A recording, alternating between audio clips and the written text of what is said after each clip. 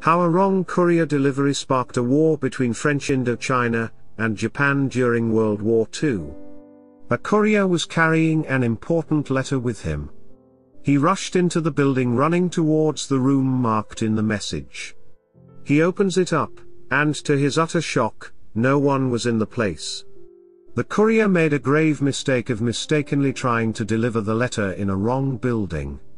This simple mistake sparked a Japanese invasion of French Indo-China. French Indo-China. French Indo-China was a consortium of French colonies in Southeast Asia. The region fell under the French colonial rule in the 19th century. After the surrender of France in World War II, French Indo-China fell under the control of Vichy France, a Nazi puppet state. After France's fall, intermediate French government made a pact with Germany to split French territories into two divisions. Those divisions were the occupied zone. This zone is entirely under the control of Germany. The Vichy zone, this is the free part of France, under the rule of Nazi ally and French dictator Marshal Philippe Pétain. Admiral Jean Decoux governed French Indochina on behalf of Vichy France. Japan and Vichy France signed a peace treaty. The treaty allowed Japan to place its troops in critical military bases in French Indochina. Decoux was infuriated by the Japanese occupation. After the Allies invaded France on D-Day, and the liberation of Paris in 1944, Vichy France collapsed. Decoux contacted Free French leader and British and American ally Charles de Gaulle for help. Help came in the form of the British Secret Service dropping agents to monitor movements of Japanese troops in the French Indochina region. Japanese invasion. The fall of France and the informal contact with Free France leader Charles de Gaulle raised suspicions among the Japanese troops in French Indochina. The general in charge of Japanese forces in French Indochina, Shunichi Matsumoto, contacted Tokyo to approve annexation of French Indochina.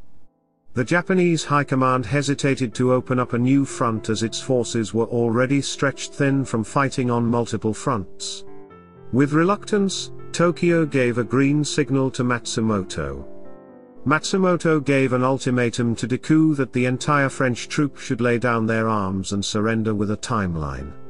Decoux responded, inviting Matsumoto for negotiations. The courier carrying the request went into the wrong building and lost valuable time. Meanwhile, Matsumoto thought that Decoux had rejected the ultimatum and declared a full-scale war on French Indochina. The ensuing fighting led to heavy losses for the French Indochina troops. Charles de Gaulle requested Allied forces to help fight Japanese forces in Indochina. However, the Allied forces were unavailable because they were fighting on other fronts. The nearest Allied forces to Indochina were in northeast India. There, British and Indian forces were busy fighting the Japanese army and the Indian National Army. Consequently, Britain refused to help France and the French were defeated. The remaining French troops escaped to China and Laos. After the defeat of the entire French Indochina government, Japan declared independence to the French Indochina region. Japan installed a new government to rule over the area. Aftermath.